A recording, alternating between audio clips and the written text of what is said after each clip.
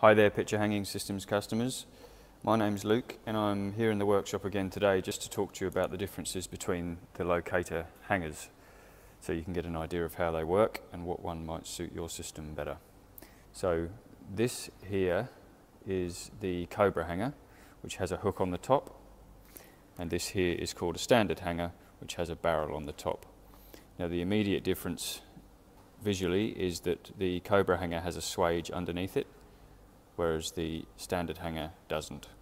So this means that when it's inserted into the rail, like so, and like so, you can still see that swage poking out the bottom of the rail, whereas with the standard hanger you can't. So that is an advantage of the standard hanger, is that there's nothing protruding from the bottom of the rail. However, the advantage of the Cobra over the standard is that you can add and remove the hanger anywhere along that rail without sliding them out of the end, whereas the standard hanger has to be slid in and out of the end of the rail. So if there's an open end, you can put end caps on the end and slide it in and out, and then just pop the end cap back onto the rail like that. So if you've got a lot of pictures hanging in a row, say 10 pictures in a row, and you want to add one or take one away in the middle, then the Cobra hanger will be able to do that, whereas with the standard hanger you'll have to slide some of the pictures off in order to add one in the middle of the display.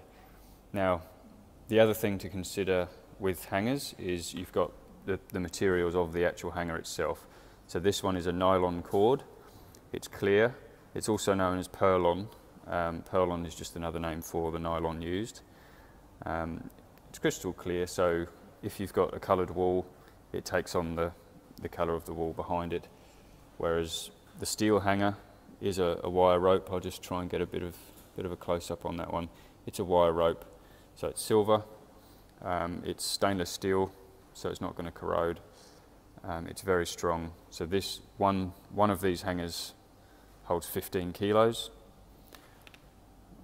One of these hangers holds 10, so using the appropriate hook and using 2 hooks per picture, you'll be able to double that rating. So with the nylon hangers we say you can hang up to 20 kilos using 2, and on the steel hangers we say you can hang up to 30 kilos using 2 on any of the Locator systems. And that's basically it. So the key things to consider when selecting the hangers for your system are the nylon or the steel, and how you actually want to insert and remove the hanger into your rail. Thank you.